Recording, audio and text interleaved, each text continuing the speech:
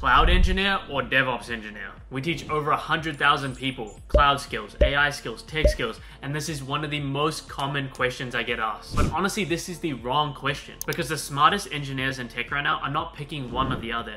They're combining them both together. And those are the people that are landing the best roles, the highest paying jobs, and the most career freedom. And that actually matters. For example, according to LinkedIn and Glassdoor, cloud engineers and DevOps engineers are consistently ranked in the top 10 most in-demand tech jobs right now. But the job ads are just getting blurrier and blurrier. Like over 60% of DevOps roles right now require cloud skills, and cloud roles are asking for tools like Terraform or Docker or CI/CD experience, which in the past was DevOps territory only. So if you feel really overwhelmed about picking the right path, don't worry, that is completely normal. But in this video, I'm gonna walk you through what cloud and DevOps engineers actually do, the tools and the skills that they share, why AI is merging these roles faster than ever, and how to build a hybrid skill set that's gonna set you up for success in 2025 and beyond. So before we get into what cloud engineers and DevOps engineers actually do, we need to understand why the role exists in the first place. So let's just rewind real quick and I'm gonna take you back. So as companies started moving into the cloud, think like Netflix or Amazon or Spotify, everything changed. They were running massive global systems that needed to scale instantly,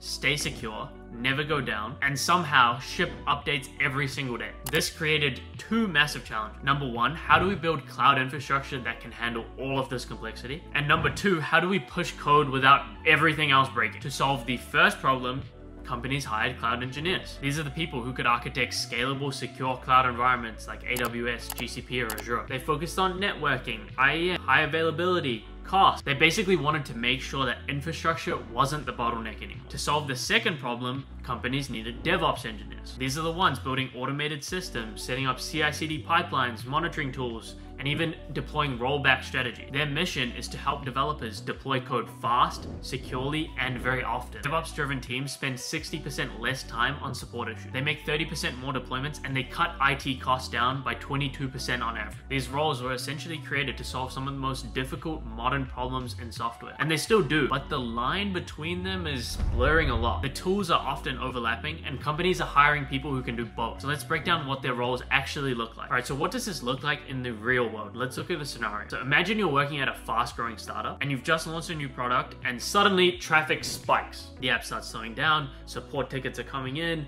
people are raging on Twitter or X or whatever it's called. Things are not looking good. Now watch what happens next and who handles what. So the cloud engineer jumps in first. They check the load balancers and the auto scaling groups on AWS. They increase instant limits, they tweak database performance, and optimize storage throughput, all to keep the systems alive and smooth. They're the reason your app stays online under pressure. Then the DevOps engineer steps in. They check the deployment logs and monitoring tools. They can patch a broken config. They can trigger a redeploy and notify the dev team of what's going on, all without touching a single production server. They're the reason you fix issues fast without causing more issues. So the cloud engineer builds the infrastructure that can handle growth, and the DevOps engineer lets you build the systems that help you ship fast and stay stable. Two roles with a slightly different focus. But let's start to break down where their skills actually overlap and how learning these skills can make you insanely valuable. Let's just get something clear. Cloud and DevOps share a toolkit. In fact, if you're learning one, you're already halfway to mastering the other. For instance, both cloud and DevOps engineers often use Terraform or CloudFormation for infrastructure as code. They use Docker and Kubernetes for containers and orchestration, Python, Bash, or PowerShell for scripting and automation, AWS, GCP, or Azure for cloud services, or monitoring tools like Prometheus, Datadog, or CloudWatch. But the thing is that they may use the same tool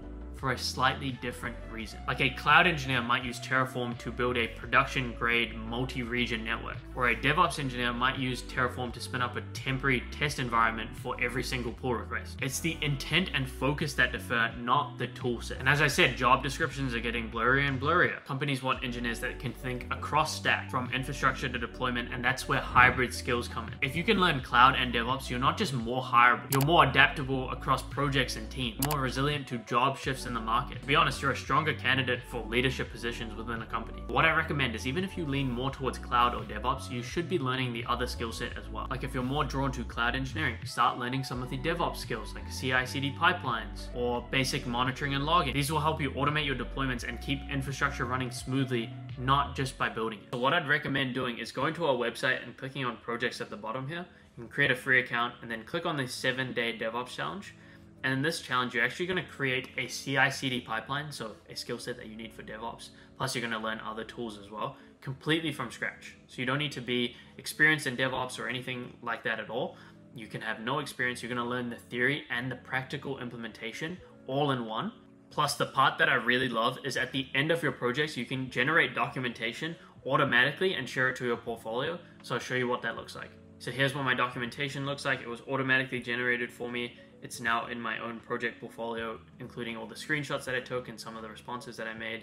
Here's my project portfolio. You can also share it directly to LinkedIn, which is awesome and something that I've seen work really well for people. This is a great way to authenticate your skills and show recruiters that you actually know what you're talking about. If you want to learn DevOps skills, I'd recommend doing the 7-day DevOps challenge, where you build an entire CI/CD pipeline plus learn more DevOps skills on top of that as a complete beginner. Links in the description. Likewise, if you're more into DevOps, learning things like IAM or networking basics is going to go a long way. Maybe learning more about multi-region architecture or cost optimization. These give you the foundation to automate things right and not just script blindly. I'd also recommend checking out the networking series and the security series on our website. But now, of course, we have AI in the picture. So how does that affect everything? All right, so let's be honest, tools are changing incredibly fast. AI is already automating a huge chunk of what used to be the job. Like CI/CD pipelines run themselves, monitoring tools predict issues before they happen, code gets written by vibe coders. Vibe coding is definitely not there yet, so don't rely on vibe coding yet. But the point is that people who know how to design the whole system and use AI to glue it together are the ones who are gonna succeed. The engineers that specialize in one thing and don't use AI are, in my opinion, quite at risk at becoming obsolete in the future. In our community, we're already seeing this happen. The students that are landing interviews in 2025 are not the ones who are learning theory or maybe using one service at a time. They're the ones doing hands-on projects that combine cloud and DevOps and AI all together into one. So the question isn't, will AI replace engineers? I think the question is more, are you becoming the kind of engineer that AI amplifies instead of replaces? Something that I really like in our community is when students take the 7-day DevOps challenge that they've done or other security or networking ones, and they combine it with AI to make an overarching real-world project that is super impressive and just stands out to employers. It's really the next step here. If you can interrelate all the different things you're learning into one massive real-world project, it's gonna impress recruiters. And honestly, if you don't have ideas, I'd recommend checking out our community because you're gonna get a lot of ideas from our community. Oh, the link to our community is in the description below and you can join for free. The part that a lot of people overcomplicate is they try and learn everything at once. Now, this is not gonna help and it's gonna actually confuse you even more. But if you wanna become a cloud engineer, I'd recommend checking out our cloud engineering roadmap. Or a DevOps engineer, I'd recommend checking out our DevOps engineering roadmap. These are gonna be a good foundation to get started. But remember, everyone's journey is different. So it doesn't matter what skill set you have right now or where you've worked in the past.